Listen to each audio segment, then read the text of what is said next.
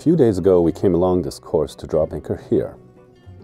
We were both accompanied by local marineras. Lily is heading away on Peter's boat, ready to drop the hook. This is the island of Boa Vista. It's also known as the desert island for its vast deposits of Sahara sand. It's got some of the most stunning beaches, visited by returning turtles. And this bay is a whale nursery. They come here annually to nurse their calves. Okay, new anchorage spot, time to celebrate.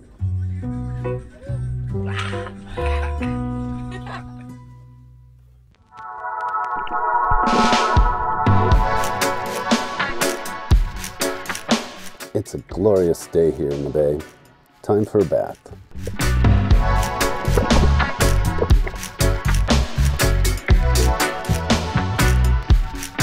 I wanted to have a look at my anti-fouling and how it's doing. Not so good. Man, stuff is already growing on Galopin's hull. And look at the propeller shaft. Oh well, such is life of a sailor. At least the green dreadlocks aren't growing on the waterline.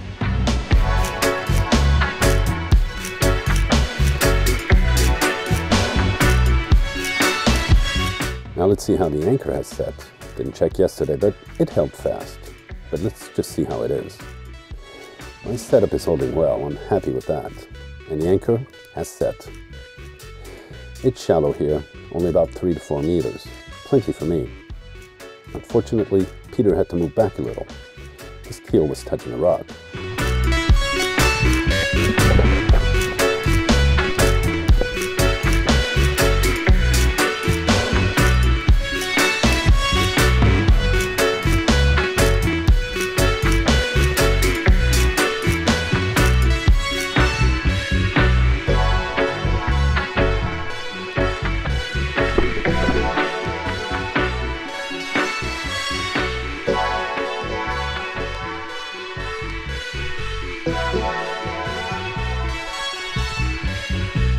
Mauricio and I swam over to Peter and Lily's boat to see what they're up to.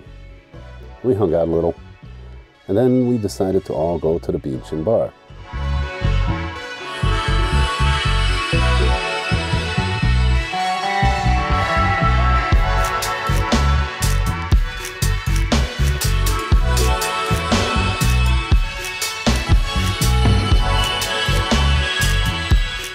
Usually this place is jumping at this season, but again, thanks to COVID, we had the place to ourselves. Luckily they had a few beers on hand, just enough for the girls to go and play mermaids.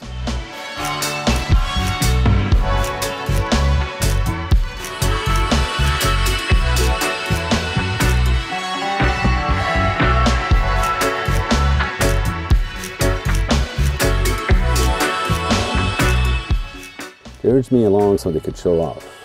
Boy, is life hard.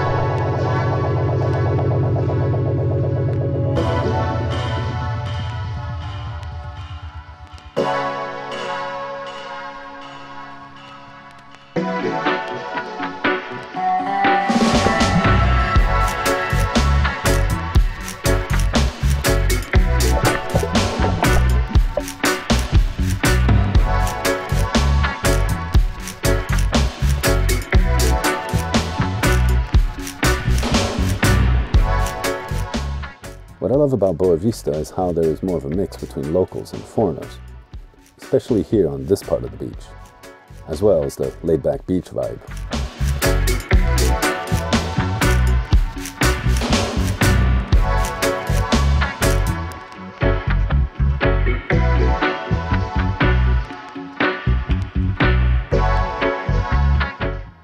And it's just minutes away from our boats, man. As they say here, Lita Sabnera.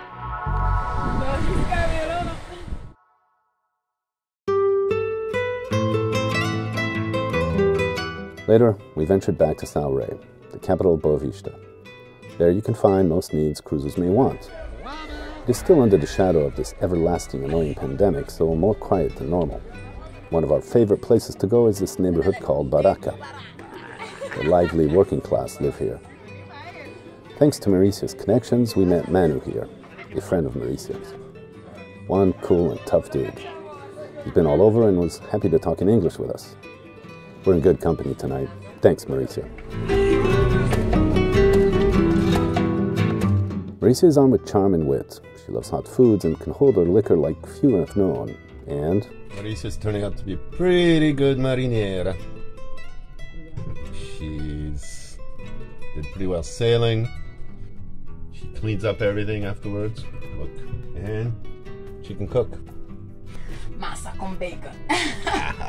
The only problem with Mauricio is she can't stop partying sometimes. Yeah. Luckily, yesterday we were partying, then we came back to the boat. At one point, Mauricio said, "Shall we go back to the city and party some more?" I'm like, "I don't know if we can. We can't." She's like, "I'll go get Peter." Luckily, I said, "Well, I'm going to bed." And she would watch the series for the rest of the night. Yeah. That's okay. Now, it's not a bad thing. Not a bad thing. We can always party. Mauricio's cute, cool. And then there is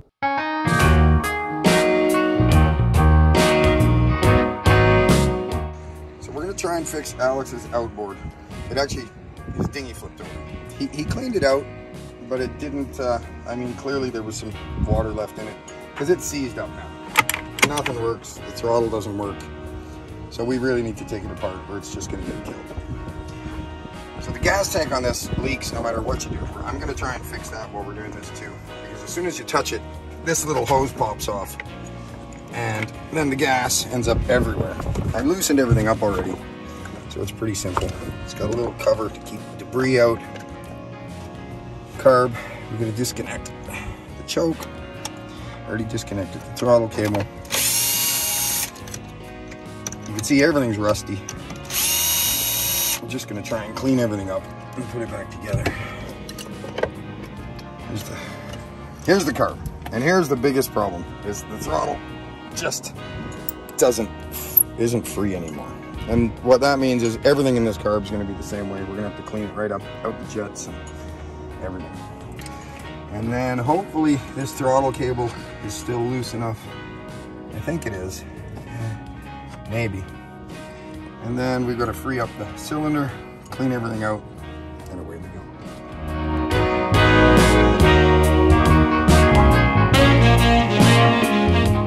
While we clean up the carb, take the spark plug out, throw in some penetrating fluid, or, well, I'm going to throw in some mystery fluid. 10 funzioni in one. So I'm thinking it's from Italy. So we're going to fill this up as best we can. Dump a bunch of this in here. Roll it around, and hopefully that'll free up the rings so we don't ruin everything and I don't have to take the cylinder apart. So when you're taking a carb apart, your goal is to really get it clean. That's the most important thing. But right now, I gotta get it so it's not all seized up. You can see there's water in there. That's salt water in the fuel. Ooh. So he never cleaned out the salt water very well. In fact, it's full of all that green stuff. Is not fuel. You can see the salt built up in there. There's salt and gunk and corrosion and all sorts of crap. Which means it's going to be in these jets. And that's the part that sucks, because it just won't run right until we address that.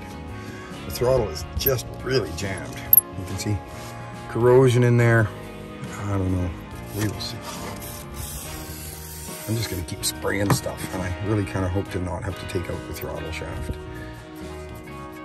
Because, well, actually I can do that. It's just a little clip. I can just see losing this into the ocean or somewhere. Ooh, there's the clip. And then take off the throttle plate.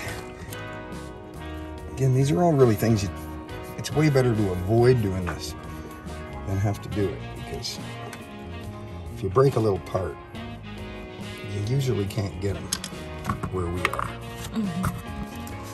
All right, there we go. Oh. Yeah, just needs to be cleaned. Part of taking a carburetor apart is just remembering how to put it back together. Honestly, that's what a lot of people just screw up. I took the float out, and it actually looks pretty clean. The seat's not too bad. I'm going to take out this jet. And you can see there's a lot of corrosion on it. But, I don't know if you can see that hole through the camera. Yeah. You can see that that jet is actually clean, which I'm surprised. So I'm mostly going to leave it alone. I am going to look at this jet behind it. If I can get it out. I don't really want to bang on this too much. Try and get this pushed out. Ah. There's going to be some problems. These little holes have to not be filled with crap, and they are. So I'm going to figure out a way to make sure they're clean. Oh, you know what? They're surprisingly clean for the corrosion. So we're going to leave them alone. The less stuff we have to mess with, the better. So that's one jet.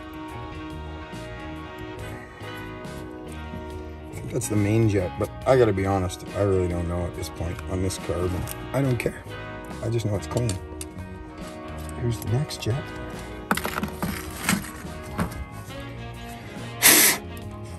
And it's got the same type of holes. It's got some corrosion I can just polish off almost with my fingers. And I can see through 2 out of 3 of those holes. So this top one, yeah, no, that's good too. There's a little bit of stuff in there. It just kind of blew out, so we're going to count that as lucky. And lucky we will be.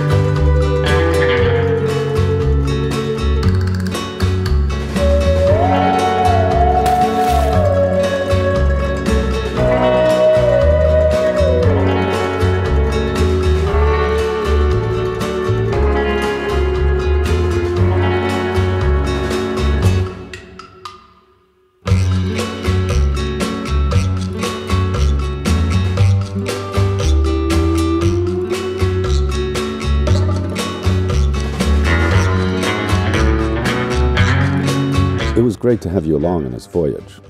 Give this a thumbs up and subscribe if you enjoyed this series. Me and Galopin promise you a good time every Wednesday, so welcome aboard.